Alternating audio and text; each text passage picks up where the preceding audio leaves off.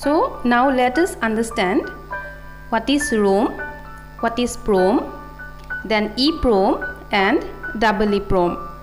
As we know, ROM stands for read only memory. That means the data which are stored on ROM memory cannot be written, they only can be read.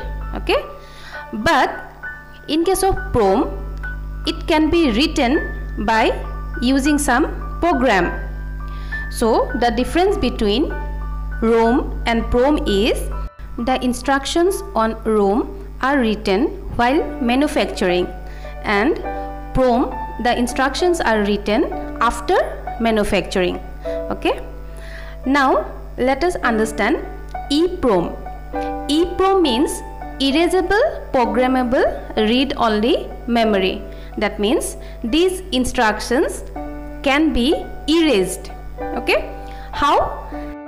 It is done by some ultraviolet light source. Okay, next is EEPROM.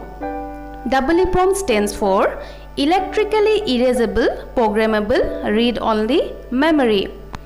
That means data or instructions stored in EEPROM can be erased by using electricity. Okay, that means using electrical power these data can be removed.